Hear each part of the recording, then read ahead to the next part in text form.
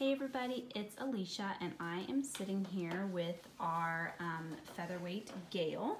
This machine was actually sent to me not too long ago to be cleaned up. She had grease in all of the oil spots, so that was really fun. But we got her cleaned up and put the oil where the oil needs to go and the grease where the grease needs to go. So she looks a lot better. And before she gets sent out onto her home, I will briefly go over the machine again with some wax and then any fine detailing that might be left on the machine. And we went ahead and we set the tension. So here is some of the stitches that we did, and we're going to demonstrate some stitches for you. I do know that Gail's owner, Gail, had some questions on what type of needles to use in the Featherweight, and these are the ones that I use, and I'm sure many of you out there. These are the Smith needles, the 80/20 universal. You can get these at Joann Fabrics. I know that they have an app for your phone, and if you use that, there's always like a 40 or 50% off coupon, so that makes these a lot more reasonable.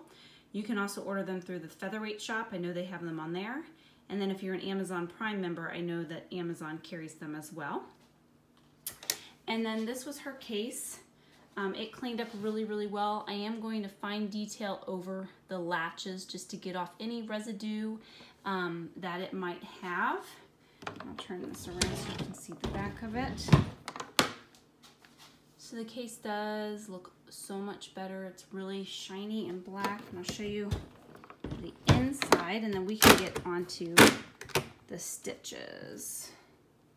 So there's the inside of the case. So now what we'll go ahead and do is we'll do our general forward and backward stitching along with a little bit of meandering. And if you have any questions or concerns, Gail, please let me know once you see this. We want to make sure that this machine is perfect for you.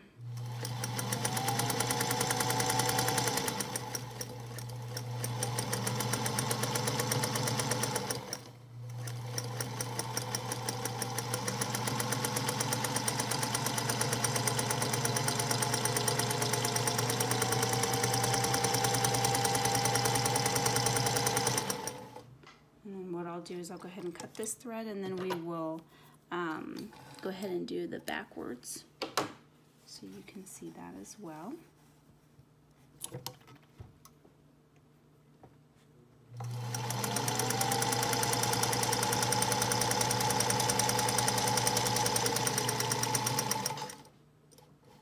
This machine has a really beautiful stitch, and it didn't take too much in terms of adjusting the tension.